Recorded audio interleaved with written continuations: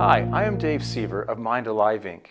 Today I'm going to talk to you about using the David Audiovisual Entrainment System to boost academic grades in school and reduce worry and stress. This is my daughter Krista. Throughout Krista's life, Krista has used the David Audiovisual Entrainment System through growing up. Recently, Krista graduated with a bachelor's degree and she was the top of her class. She was awarded several scholarships and also received an honors award during those years. Currently, she is taking a practicum for speech pathology and was recently awarded the highest marks possible for any student taking a practicum in speech pathology. So why is this? How does the David Audiovisual Entrainment System help students perform better? Well, here we have performance curves of arousal. And we can see we have two curves. We have simple tasks and complex tasks. Well, often we get stuck in simple tasks. What would a simple task be? You can see here that simple tasks involve higher levels of arousal. What would the higher level of arousal typically be? Well, anxiety, stress, flight or fight response. These are certainly examples of higher arousal. And it would make sense that simple tasks would best apply to higher arousal. Because we're in a highly aroused state, typically we're looking after our survival. We're running or we're fighting. We're punching an animal in the nose, or we're running away and climbing a tree. These are relatively simple tasks. We can see, however, that complex tasks require a more relaxed arousal. What would a complex task look like? Well, driving a car in busy traffic would be a complex task. Doing math equations, problem solving, working with clients, writing a thesis or an essay. This would be a complex task. If we do these tasks under stress, we are going to perform poorly because we will be down on the arousal curve of peak performance. Another facet of human development that absolutely requires complex tasks and a lower arousal is that of socialization. Humans typically have about 4,000 facial expressions and a few thousand more body language expressions and verbal intonations and so on. We must be relaxed to perform optimally socially. If we get stressed, our social ability deteriorates. All of the arousal, especially high arousal and low arousal, affects serotonin. Serotonin is a key neurotransmitter in the brain that has a direct relationship to being relaxed and sense of well-being. We can see here that serotonin is made in the brainstem. It comes from tryptophan, which is in turkey and other meats. It has long neurons that project to multiple sites throughout the frontal lobes particularly. It is high during rest, feeding, and grooming in primates. It drops rapidly with the perception of a threat. Once serotonin drops low, it also reduces the threshold at which we perceive annoyances and fears. Have you ever seen anyone who's fairly relaxed and then something happens that triggers them to be angry or upset or anxious, and suddenly they find everything is annoying? That's the side effect of having low serotonin. It actually keeps our stress levels up. Serotonin converts to melatonin for improved sleep. As serotonin falls, another neurotransmitter, norepinephrine, which is the neurotransmitter responsible for flight or fight response and aggression and so on, it increases. Serotonin also functions as a modulator of other neurotransmitters. Can you believe that 75% of the clinical population dealing with anxiety and depression and other issues have serotonin depletion problems? Serotonin acts as the brain's brakes, keeping basic emotions such as sex, mood, appetite, sleep, arousal, pain, aggression, and suicidal tendencies in check. Serotonin also boosts happiness and social dominance. Serotonin levels were shown to be high in salesmen with exceptional sales performance. But also, females have 20 to 30% more serotonin than men. And this contributes to their reduced impulsiveness and reduced aggression. Also, college students with the most friends have serotonin levels 20 to 40% higher than the norm. Isn't that fascinating? The typical stressed out college student often struggles with low serotonin levels and may have symptoms relating to that. These symptoms could be depression, anxiety, panic attacks, premenstrual syndrome, eating disorders, insomnia, obsessive compulsive disorder, migraine headaches, addictions, or they may develop insulin resistance. Now, as we mentioned, when serotonin goes low, norepinephrine typically becomes overexpressed. Norepinephrine is made in the brainstem, and it projects all around the brain. It is quiet during rest, feeding, and grooming in primates, but it activates rapidly during stress with increased heart rate and blood pressure. It also activates on an as-needed basis, so as a task gets more challenging, the norepinephrine levels in our brains increase to keep us sharp enough to handle the task. High-risk sports also increase norepinephrine. However, norepinephrine will deplete when unable to keep up with the demands of stress and we fall into helplessness. Norepinephrine increases startle response and insomnia. It's also high in the urine of those with post-traumatic stress disorder. Norepinephrine also can trigger aggression and violence if the levels become too high. So the effects of stress. What are the behavioral effects of stress? Well, the brain becomes filled with racy thoughts that interrupt sleep and congest the brain with useless chatter, which unfortunately keeps the stress rolling. Key neurotransmitters, such as serotonin and dopamine, fall off, leaving the mind feeling edgy and in chaos. Cerebral blood flow in the frontal lobes is shunted away to the main body in preparation for flight or fight. This reduces our ability to pay attention and also reduces our ability to make high-level decisions. The brainwaves are slowed. This leaves the person feeling foggy, unable to focus. It reduces their IQ. It leaves them hyperactive, makes them moody, and often it just leaves people in this situation feeling crappy all around. The inflicted person also begins to crave carbs. Carbs stimulate serotonin, and the glucose has a tendency to stimulate brain function and make us feel a little more lively and a little more alert. Isn't it interesting that desserts is stressed spelled backwards? So, what are we going to do about anxiety and stress during the demands of academic performance? Well, audiovisual entrainment has been shown to be very effective in helping the average university and college student get better marks and have a more enjoyable life. The David Audiovisual Entrainment System consists of a small box in which there are 5 categories. We have energize, meditate, brain boost, sleep, and mood boost sessions. We also have a set of headphones in which there are pulsing tones, like sound like bump, bump, bump, bump, bump type pulsing tones are driven through these headphones. We also have a pair of sunglasses in which there are lights installed, and the lights flicker at different brainwave frequencies. So what does audiovisual entrainment do? Well, the first thing we see with audiovisual entrainment is what's called dissociate and restabilize. When people dissociate out of all those fearful thoughts, their body restabilizes. In other words, they get out of a sympathetic brain type of system and they get more parasympathetic. And typically we will see their hands warm up.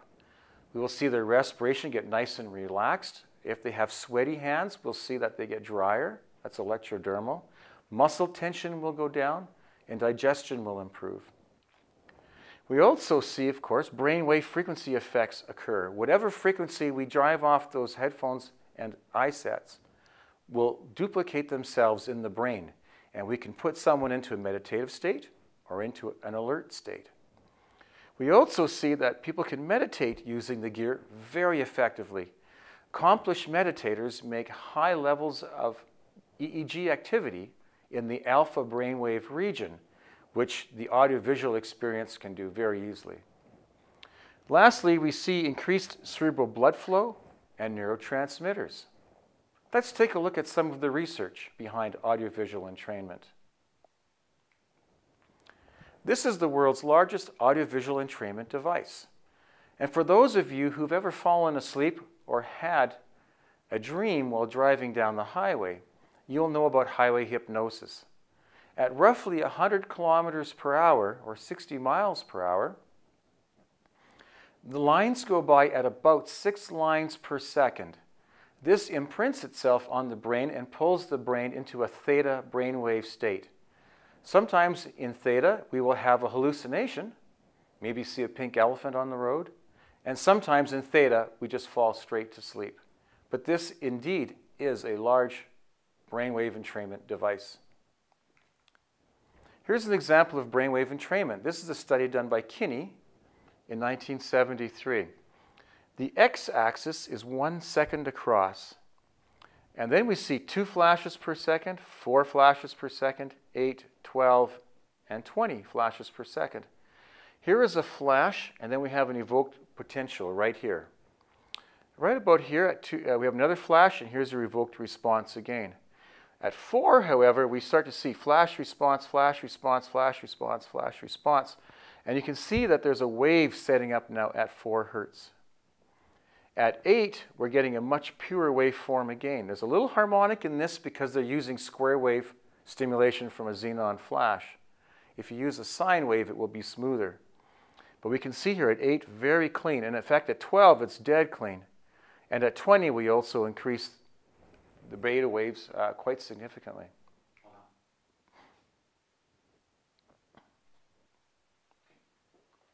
Another interesting thing about audiovisual entrainment is it inhibits the brain waves that are at half the frequency of stimulation. This here is the typical high theta levels of an ADHD child or an ADD child with hyperactivity, or a very tired college student. Both make high levels of theta. Both are foggy-headed, both cannot pay attention, both struggle to make high-level decisions or executive decisions, and often both are moody. We can see in this ADD child there is a lot of theta activity present at around 6, 7, 8 hertz. At the 30-minute mark, audiovisual entrainment was turned on at 14 hertz, which suppresses the 7 and frequencies right close to it, so in the 6 to 8 region. Very quickly, within the matter of a couple of minutes, all of that abnormally high theta is suppressed, and the person becomes more mentally sharp, more relaxed, more calm, and less moody.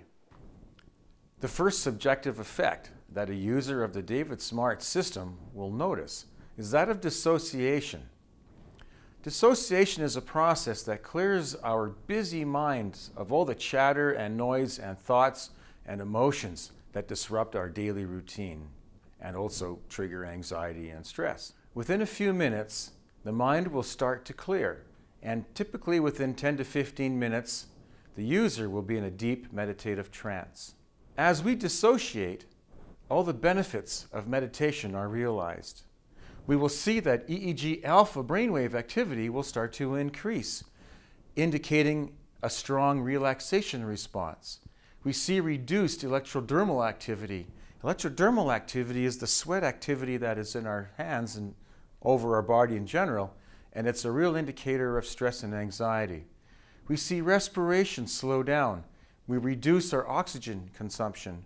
Our sympathetic or flight or fight type activity is reduced. We see arterial lactate levels fall off as well. And believe it or not, a 60-year-old who has been meditating for greater than 5 years is generally physiologically equal, roughly, to a 48-year-old. These benefits can be realized on the David Smart system. Here is an example of some of the benefits of meditation. We can see here that after the application of a meditation session on the David Smart system, at about 6 minutes, we see the hand temperature really starts to warm up. Warm hands are a sign of deep relaxation. We also see here the skin conductance level, or the sweatiness of our fingers, falls off dramatically, roughly at about the 6-minute mark as a person dissociates into a meditative state. We also see in this slide here forearm EMG, or muscle tension, again roughly at about the 5 to 6 minute mark. As this person was dissociating, their arms became very relaxed as actually did their entire body. Another key benefit to the David Smart experience is that of altering neurotransmitters. As mentioned before, serotonin plays a key role in the modulation of the brain and the reduction of stress and anxiety and promotion of the relaxation response. And as also mentioned, 70% of clinical problems involves the depletion of serotonin. Well, unfortunately, stress and anxiety deplete serotonin as well. What we see here is an alpha frequency of 10 hertz, which is very similar to the brainwave patterns of meditators.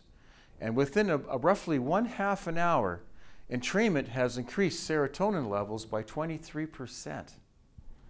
It has also increased norepinephrine levels by roughly 18% and endorphin levels by 13%.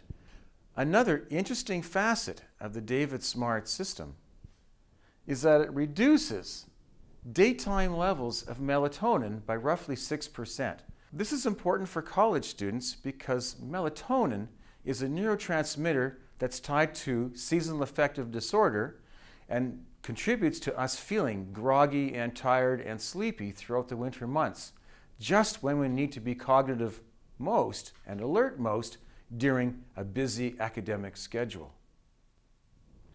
So when we look at increases in serotonin, increases in endorphins, and increases in norepinephrine, we have what we kind of call a festive brain.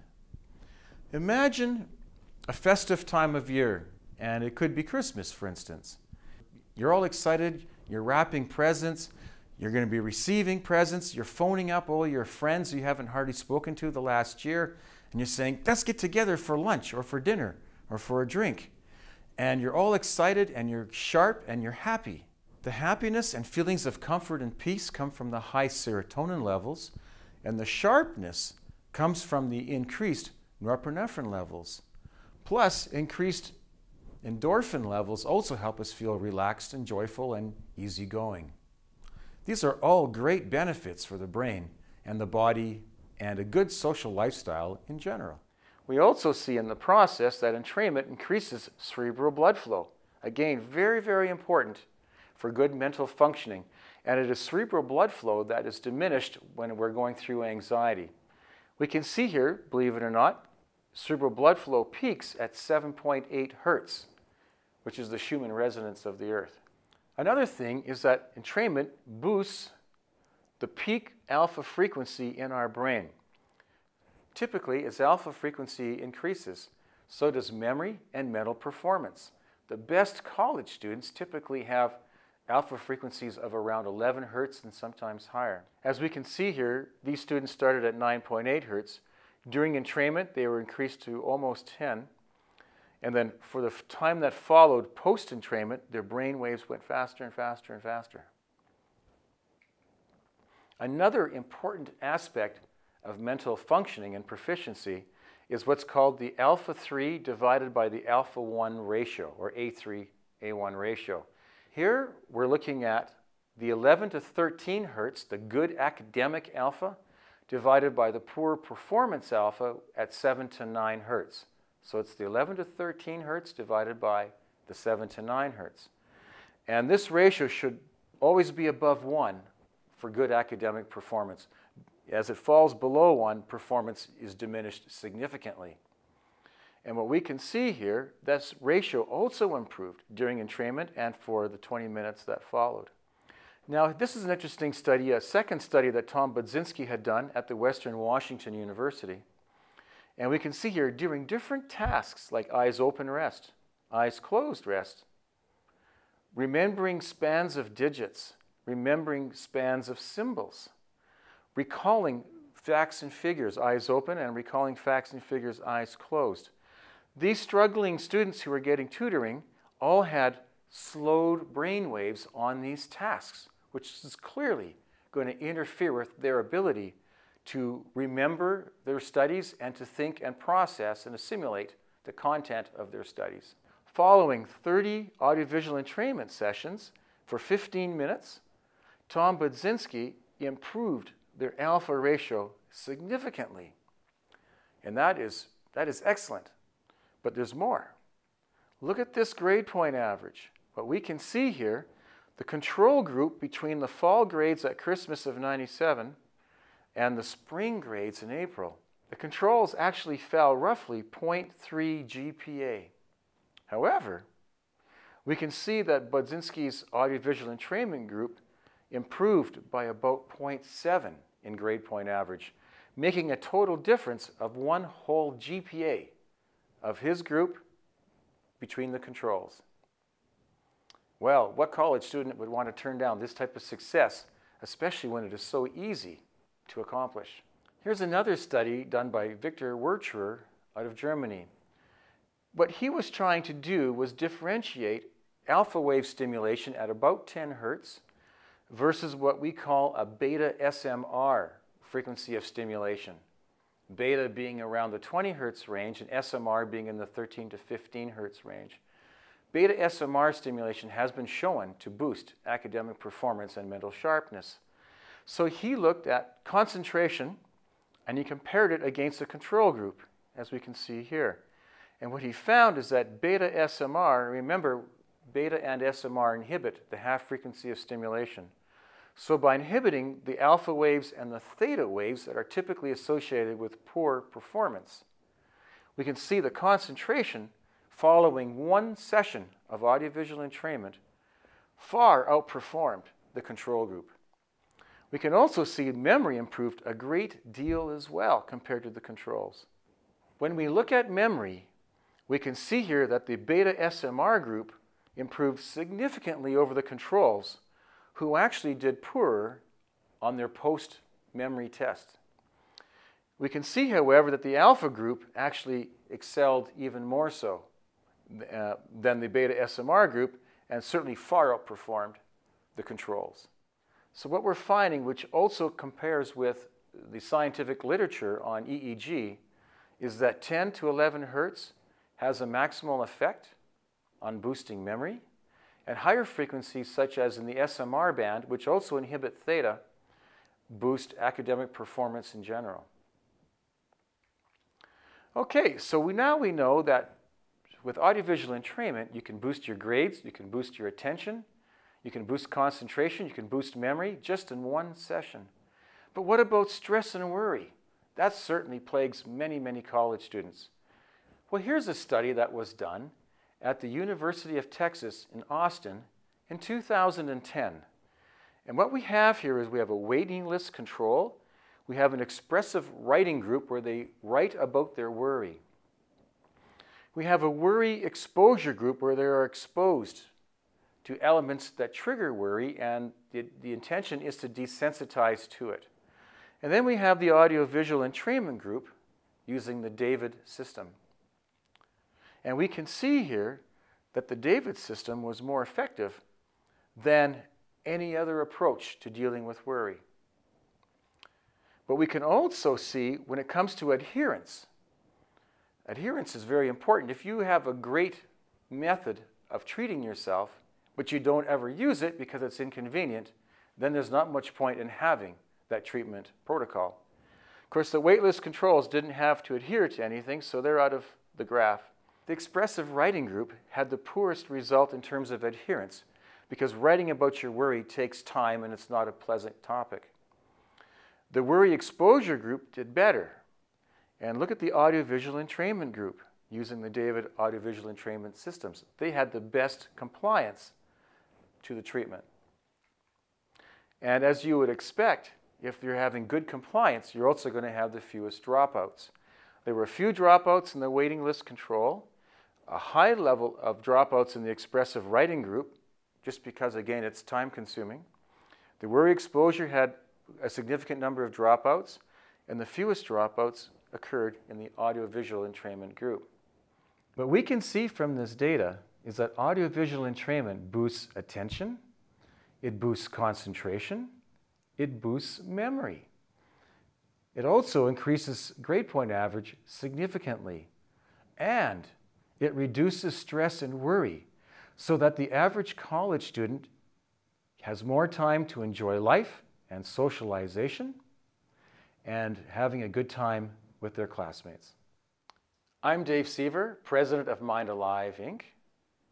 I hope you found this presentation useful. Thank you very much for watching. Please go to our website at www.mindalive.com for more information and to see the research pertaining to academic performance. And remember to awaken the power of your mind.